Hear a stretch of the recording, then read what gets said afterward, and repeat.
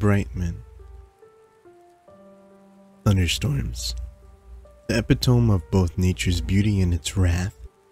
I remember as a boy being terrified of them.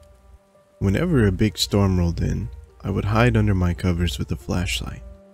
My mother always assumed that it was the big claps of thunder hurting my ears that caused me so much distress.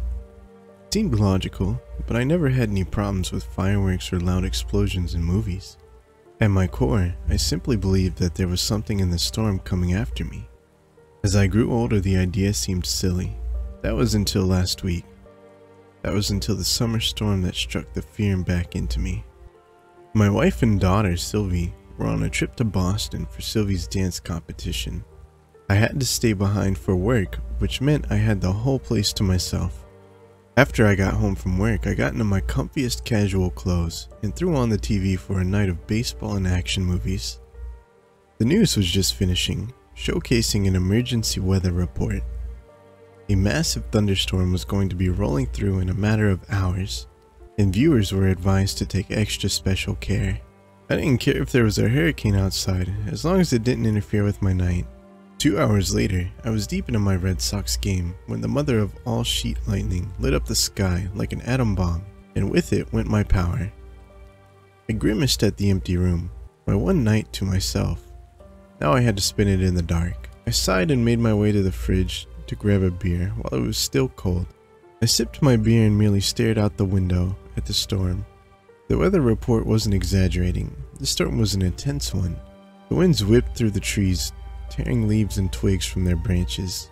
Lightning lit up the sky every few seconds, and with it the boom of thunder, like great footsteps of a giant. I resorted to my childhood game of counting the seconds between flash and boom. The storm was growing closer, and it soon would be on top of me. That thought sent me back through time, and I found my childhood fear beginning to seep through me. The whistle of the wind began to sound like ghostly moaning. The branches of the trees were like great claws reaching for me.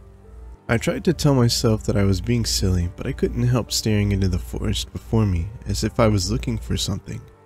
I stared into the shaking branches, and I was convinced that there was something out there staring back at me. A growing part of me wanted to bolt upstairs and hide under the covers. Suddenly a loud beeping erupted through the house, and I nearly jumped out of my skin. It took me a moment to register that it was merely the ringer for a video call. I smiled and laughed out of childish fear. The power may have been out, but I still had service. I opened the call and the beautiful face of my wife and Sylvie greeted me. Her smiles pushed away the gloom of the storm, and I found myself the calm, rational adult that I should have been. They had heard about the storm and wanted to make sure I was alright. After assuring them I was fine, they told me all about their trip. Sylvie's team had advanced to the finals tomorrow morning, and I couldn't be more proud of her. My wife went to the bathroom and Sylvie continued to tell me about all the exciting things she saw on the trip. I merely smiled and listened to her. Suddenly she grew confused and started staring at the window behind me. "Dad, who is that?" Sylvie began before the call suddenly ended and I was left with a no signal screen. Great. I was now stuck there with no power or phone. I turned around to check the storm's progress when another bout of lightning lit up the sky. The flash couldn't have lasted more than a second, but in that moment I could swear I saw someone in the backwoods. I shook my head at the impossibility of the matter, but it was only a matter of seconds before another flash took the sky. This time there was no mistaking it. There was a man between the trees. I could only see him in the flashes, but I could tell that he wore a long dark brown coat and a pitch black hat. Another flash lit the sky and the man was now closer to the house. I could see that he was very old with long white hair. I had no idea who in the world would be back there. The woods were a very small and private property. Besides, no sane person would be out in this rain and thunder. Another flash followed almost immediately by a clap of thunder. The storm was getting closer and so was the old man, who was now just behind my fence. A second flash followed the previous by mere milliseconds. This time the mysterious stranger stood in my backyard. I bolted back from the window. That was impossible. There was no way the old man could have climbed the fence that quickly. I went back to the window and stared. The man was close enough that I should have been able to make him out in the darkness, and yet I could find no sign of him. A blast of sheet lightning broke into the sky, and my whole yard became visible. The old man was at the bottom of the stairs leading to my deck. Only old man was the wrong word for him.